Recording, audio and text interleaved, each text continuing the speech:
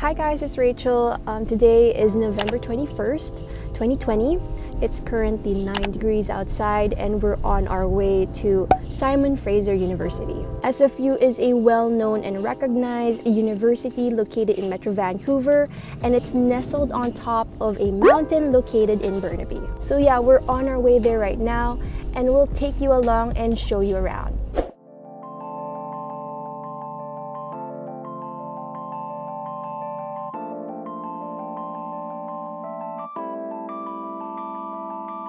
That's Burnaby Mountain.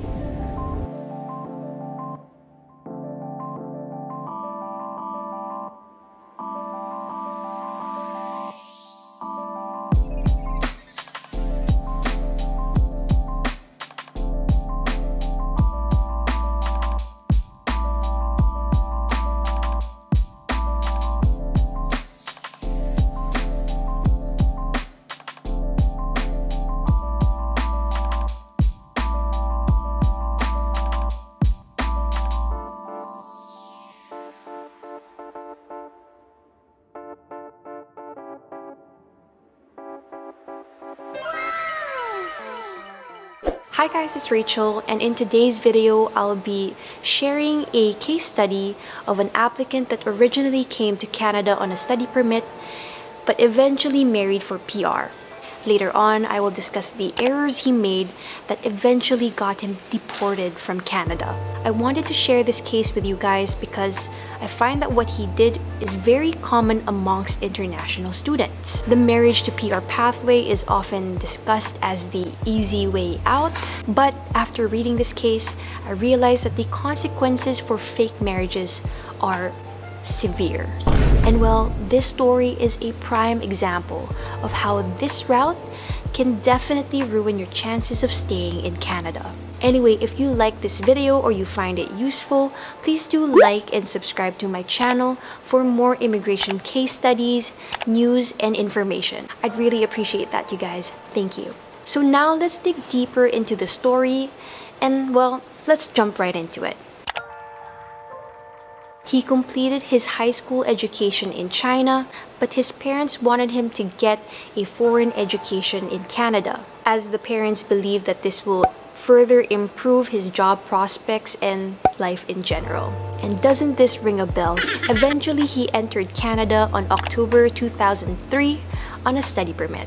His parents funded his education at the cost of 5,500 Canadian dollars per semester and also covered his living expenses as well.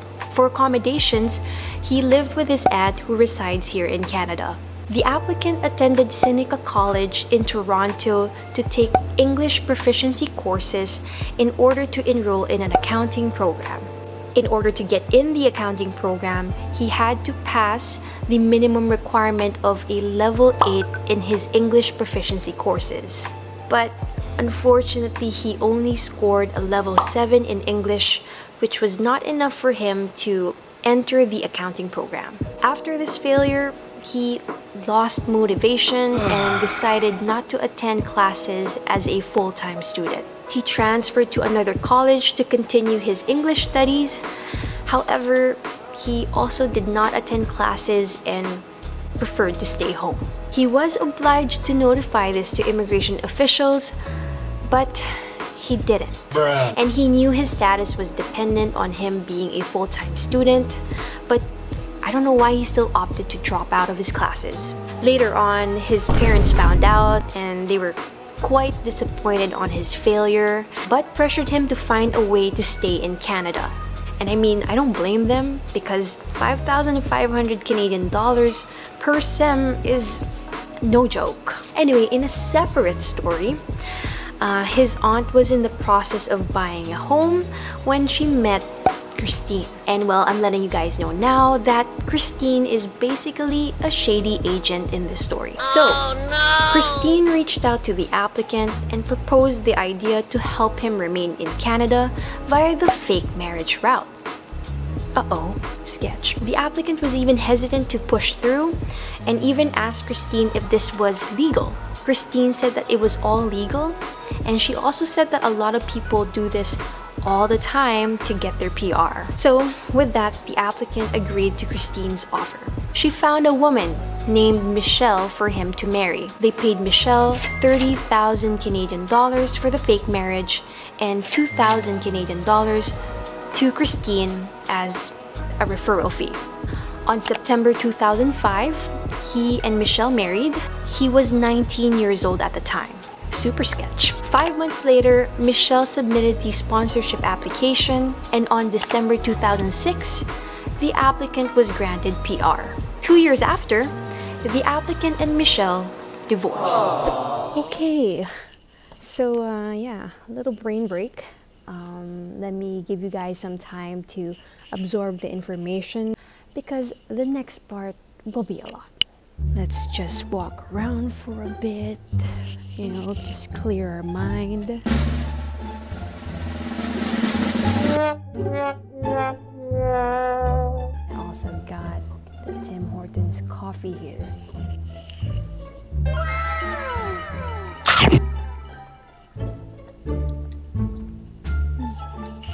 So good. What's that? Oh, I guess it's time to film. Anyway, back to the story. In May 2013, CBSA, or Canada Border Services Agency, began investigating him regarding his marriage. The case didn't really say how the investigation came about, but there could have been a red flag on his application, or someone may have reported him to CBSA. When he found out that he was being investigated, the applicant hired a lawyer to help him write an explanation letter or write a statement confirming that his marriage was indeed genuine or real. In March 2014, he attended his first ever immigration hearing, and well, it was concluded that he in fact lied on his application. Because of this, a removal order was issued, or in short, he was ordered to leave Canada. Fatality.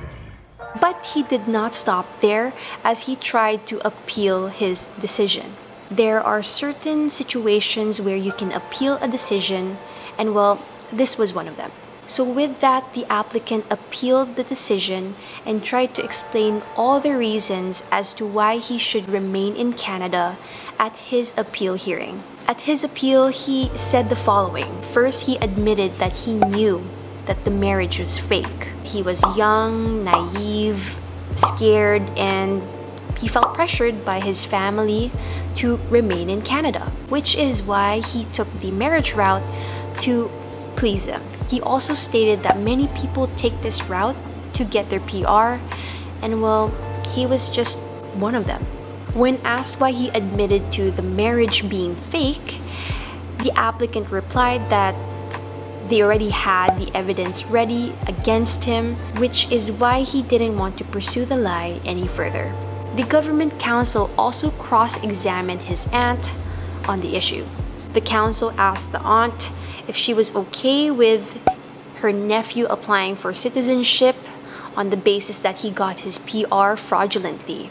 And well, the aunt did not comment or answer that question. But she did say that it was her fault and that her nephew does not deserve to be punished for this matter. She even tried defending him by stating that her nephew is a Canadian that abides by the law and rules.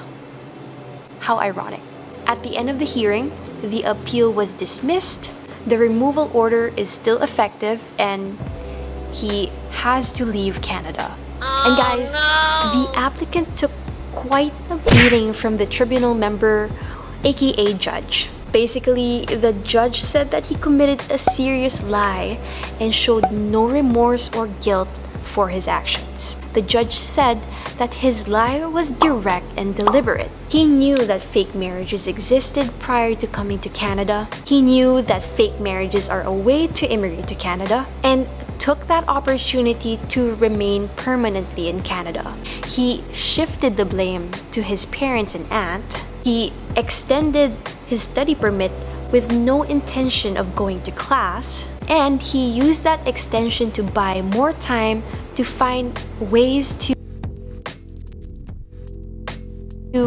illegally stay in Canada. He did nothing for 2 years but remain at home and waited for his PR to arrive. He lied at the Ontario Supreme Court and continued the lie under oath by saying that his marriage was real to CBSA officers. He only admitted the truth when he realized that the CBSA officers had all the evidence already. Basically, the judge scolded him for not taking any responsibility for his own actions. So, what can we learn from his case? Know that your purpose to come to Canada is to study and not PR.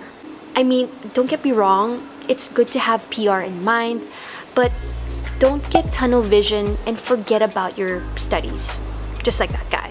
Take your education seriously and make sure to abide by your immigration conditions. Number 2, choose a program that you like that eventually leads to something good and follow through. Prior to coming to Canada, you should already have a plan on how your education will help you in your chosen career path. Don't just study because it's a stepping stone to PR. Third, if you feel pressured by your situation, do not take the easy way out and get yourself into trouble by making a desperate move. Talk to your parents about your motivations and set a realistic expectation prior to coming to Canada. If you're already in Canada and your studies are not going well, take some time off or talk to someone, like a counselor. Try to find out if you're allowed to take a leave of absence from your studies so that you can clear your mind. Or maybe consider a change in program. You can also talk to an immigration lawyer to see what other immigration options are available for you. Fourth, even if you obtain PR through fraudulent means, that status can easily be taken away from you, just like our guy. In short, just don't cheat the system. Fifth, we hear a lot about fake marriages and how it's seen as the easy way or the easy route to PR. But guys, if you get caught, all your time, money, and effort spent in Canada will be wasted. Lastly, getting deported is no joke, as this will completely wreck your immigration history, making your chances of returning to Canada super low to nearly impossible. Long story short, no to fake marriages. And I know that I joke about this all the time on my TikTok videos, but guys, really, this is a big no-no. Anyway, that's it. That's all I have for today. I hope that you enjoyed this story and also picked up a thing or two from this case. If you do have questions or comments, write it down below and I'll try my best to get back to you on that. I really like reading your comments, guys. That's basically how I start my day. So if you can comment below, please do. Follow me on my socials as well. I have an Instagram and TikTok account. That's @rrdancel. Anyway, thank you again for taking the time to watch this video. I hope that you're all safe and I'll see you in the next one. Cheers!